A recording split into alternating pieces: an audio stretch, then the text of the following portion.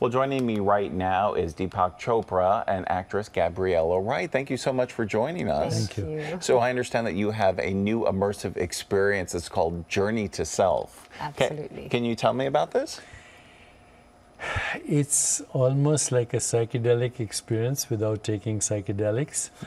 But the true purpose of this is to give people an open eyes experience of what would normally be a closed eyes meditation. And it's drawn from ancient wisdom traditions known in the West as Tantra, but that use visualization, sound, reflective inquiry, and transcendence. Now we can bring that all through sound and light. So it's a sound and light show. Gabriella was very instrumental in the creative storytelling of that. And Gabriella, tell me, so you're the co-creator of this immersive experience. What is your hope for someone coming into this? What do you want someone to take away from this? Well, what would we like? We would like as a collective that people walk into the experience with obviously with an open eyes, but open mind. And so whatever they're going through at that time in their lives, that they leave it behind. So when they walk out, they might feel lighter. They might have a new distinction in their lives that they didn't have before. They might have learned something that is a tool for their own quote-unquote mental hygiene, so that they approach their lives differently. And it's an experience that you can come back and learn more about yourself. It's like reading a good book, and then you want to read it again because you're learning more about the different characters. And the character in this sense is yourself, journey to self. Well, that sounds amazing. Dr. Chopra, do you think that one immersive experience like that can have that much of a profound impact? Yeah, if this is successful, and we will see if it is not, if people relate to it, we expect they will. It's an entirely new genre. And then we have prepared many serial meditations. Yes, one experience, one epiphany, one change in perspective can transform your life forever. I had to see one little snapshot of a movie, Mahatma Gandhi being thrown out of a train in South Africa. And it didn't stop. It created the civil rights movement, it created India's liberation, and now Africa's liberation, Mandela. So one experience that shifts your perspective changes you forever. That's very true. I think we can all reflect on that and think about that, right? And we've all had those experiences. True. Gabriella, why did you personally become involved in this? Well, together with Deepak and Punachamachaya, we're the co-founders of Never Alone, which is a mental health and suicide prevention initiative of the Chopra Foundation. So part of our mission is to democratize access to mental well-being and well-being in general, because we believe that mental health is at the crux of who we are in today's society. We all experience mental unease, distress at different periods of our life. For example, youth are experiencing a huge epidemic of youth suicide. Yes. And so we have to, exactly, it's very drastic. So we have to look at how we can change bridges of communion with ourselves and with different people. And we believe that this space, that is a collective space, we can all walk into this space together, we will have an individual experience with a collective support. And I think that these are different ways to bring mental hygiene tools accessible to you, start you on your own journey, and it's our goal to reach 1 billion people. And we know that with technology, that is probably the fastest way to contribute to global transformation for a more peaceful, just, sustainable, and healthier world.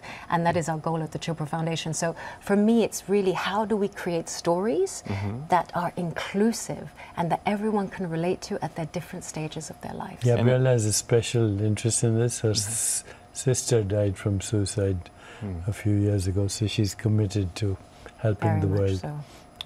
Well, thank you for sharing that. And I know that you will reach 1 billion people, especially you just launched the Chopraverse yesterday. We and did. This is a metaverse, so you'll reach even more people with this. Can you tell me a little bit about that? Absolutely. In the New Testament, Jesus says, "In my Father's house are many mansions. So these mansions aren't rooms actually, or we can project as rooms. They're states of being, states of consciousness. So the metaverse, what we're creating in these homes, are homes of enlightenment, where you can maximize your energy, create a joyful, energetic body, loving, compassionate heart, clear mind, and lightness of being, which is that we are multidimensional beings, but we need to create the spaces that give you the experience of multidimensional existence, and then you can design your own home in real time. So the virtual and what we call the actual merge. So, Gabriella, and can you help explain this even more? Exactly. This is a VR experience that you put the headset on, and then you become immersed in these spaces. And actually in Deepak's home. So this was actually designed for Deepak, for it to be in the real world, what we call IRL. But actually now this is living in the metaverse, because that's how we can reach more people, because that's where we're going, the Web3 world. And it's a wonderful way to just cradle and support your meditation and your journey to well-being, because there are so many areas of well-being. There's the bedroom, there's the sitting room, there's the kitchen, there's your, how do you look out onto the horizon, and all this place will give you tools of meditation, and you will have access to Deepak's library. And technologies for self-regulating your biology as well. Absolutely. And how amazing that someone, just by putting a headset on, can experience your vision of a home and your vision of a space, and really feel what that's like when you enter that room. Yeah, and then they can add on and give their vision as they're inspired by our collective vision. Well, you are very busy, because I understand that tomorrow, which is on Friday, you're going to be in Beverly Hills. Oh yes, you're being honored in Beverly Hills. Do you want to tell me about that? Well, the mayor is calling it something. The Deepak Chopra Day, every year. So, but I'm not busy. My body and mind are busy. I never leave home.